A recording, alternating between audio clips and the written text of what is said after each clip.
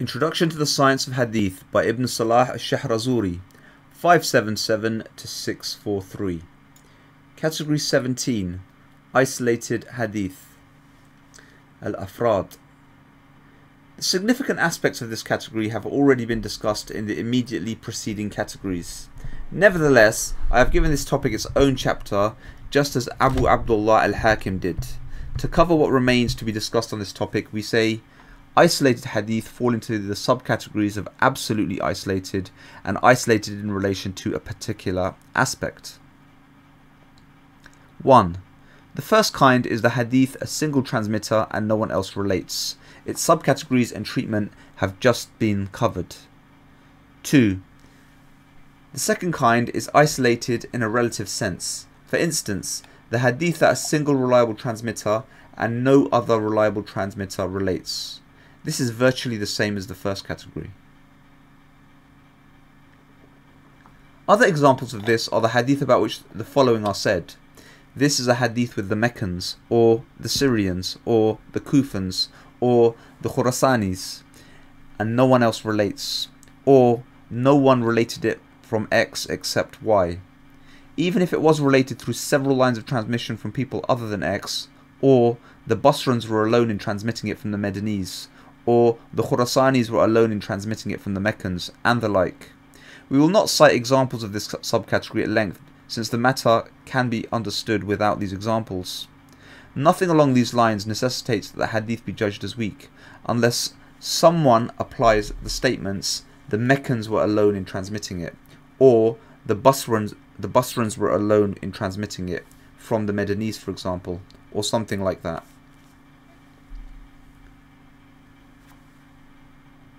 Ascribing the hadith to the scholars of a city or a group, in a way, the deed of a single tribesman may be ascribed figuratively to the entire tribe.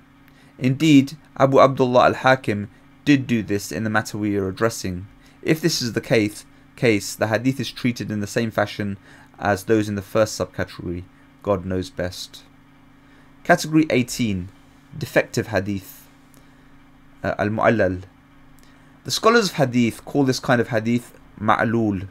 They use the construction, as do the jurists, in reference to a subject of legal analogy, the cause and the effect, al-illa wal-ma'lul.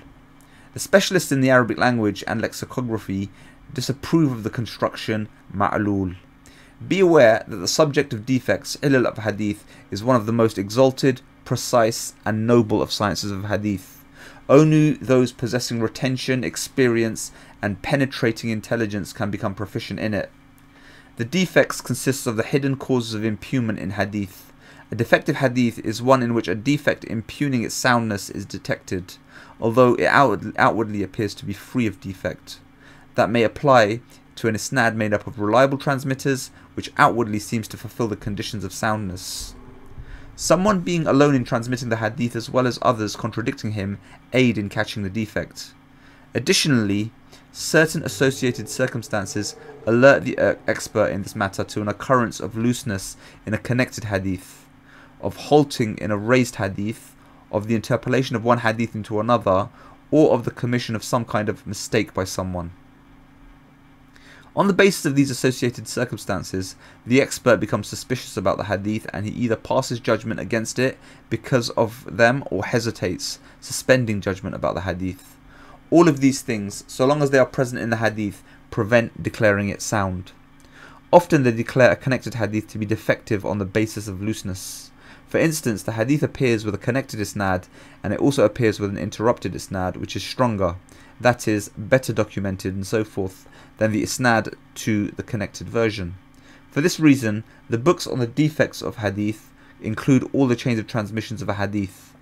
Abu Bakr al-Khatib said, "The way to discover the defect of a hadith is to collect the lines of transmission, examine the differences of its transmitters, and examine their position in regard to retention, and their status in regard to exactitude and precision."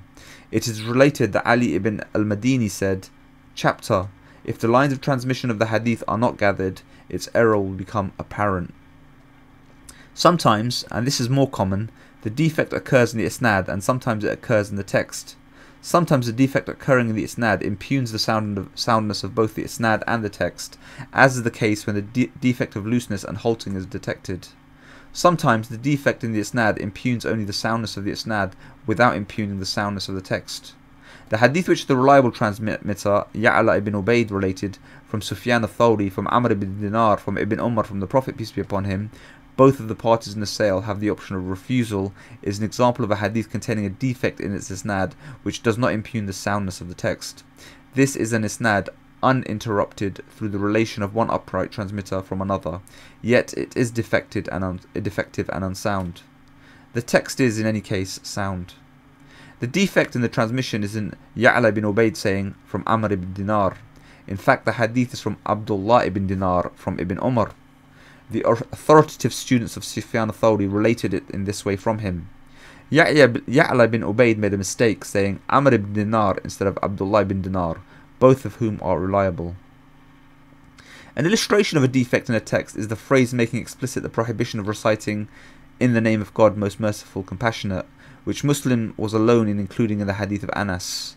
Some people regard the relation of the aforementioned phrase as defective when they saw the majority of transmitters merely saying they used to commence their recitation with "Praise be to God, Lord of the worlds," without any explicit objection to saying "In the name of God, most merciful, compassionate." And this is what Bukhari and Muslim were in agreement with to include in their Sahih.